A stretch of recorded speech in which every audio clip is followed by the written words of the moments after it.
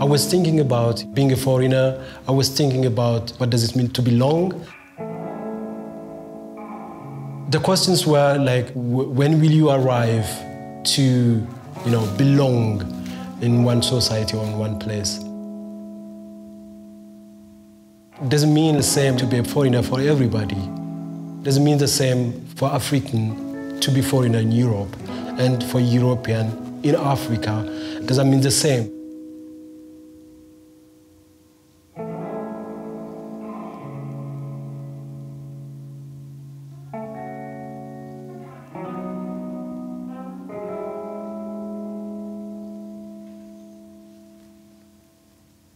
My name is Tesfaye Urgessa. I'm an Ethiopian painter. I grew up in Ethiopia, and we are here at the Palazzo Bolani, the first Ethiopia pavilion in the Venice Biennale, and these are my paintings.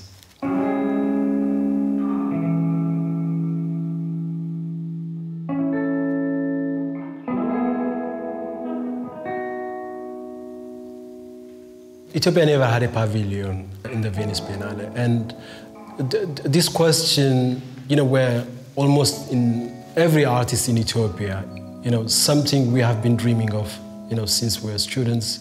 I'm telling you, in terms of art, even though we have individual, very talented artists, as a community, we kind of suffered because, if you don't have the exposure, you don't have the market. If you don't have the market, if you don't have the school, everything suffers. So I physically went to the tourism minister and said,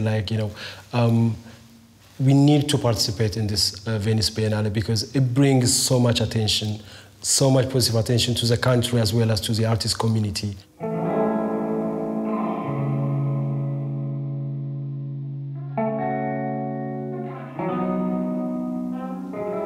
Art is a medium of communication. If we can't communicate, with the rest of the world, it's just, we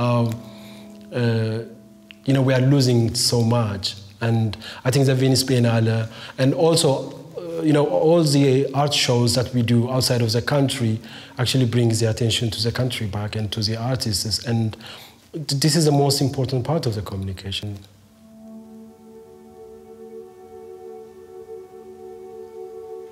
I want to use the human figures as a sort of language so that people can feel, some emotions. And for me, first and foremost, the face is very important. So it's very clear, you have, in a very small area, you have everything. Whether you go in terms of material, you have hair on your face, the eyeballs, completely different materials, your teeth, and the forms change, quite a lot in small area. And that is, the greatest, asset for a painting. And then when you go after that, the hands are very important because you can also make, some gestures. You can transmit almost an emotion through just, a hand movement.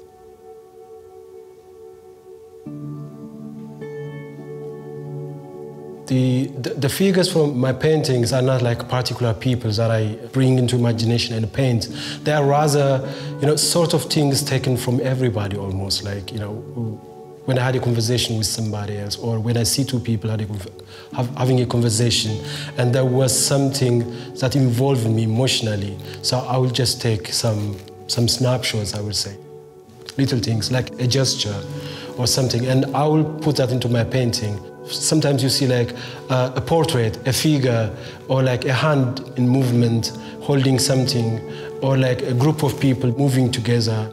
So actually, I will collect from anywhere else, any material that can go into the painting.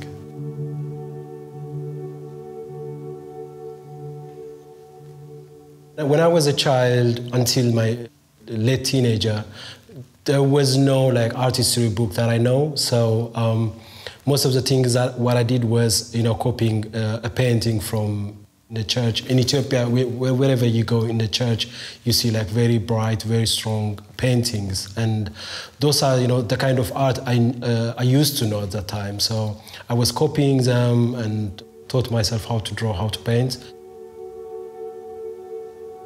My first intention wasn't to be a painter or an artist. What I wanted to do is like to have the ability to draw and paint, and that was my intention. The beginning of a painting is, you have this lots of promises, empty canvas. You don't know what's going to happen. But at the same time, the process demands a trust. You have to trust in the process. And you have to believe in every suggestion you get from your head, practically. So the thing what I do is, every little thing, I just draw it as it comes into my mind. And then most of the time, the canvas becomes full at some point, and then I start to take off things that I don't need anymore. And then the painting becomes a little bit quiet and become empty again. And then I fill it up again and then take some down. So it's just like up and down, full, empty. And then at some point, there will be some leftovers, which I cannot take down anymore. And then there I will leave them as they are. So that becomes a painting. The biggest struggle is when I sometimes find, something, which I consider precious too early in the painting. And then what I do is actually I try to keep it until the end, and I don't want to destroy it, and then try to work, around it for a long time. And then it becomes like a very frustrating process. And then at some point, it happens very often. At some point, I decided to destroy the very things that I want to keep. And then when I start to destroy this thing, and suddenly the painting becomes complete.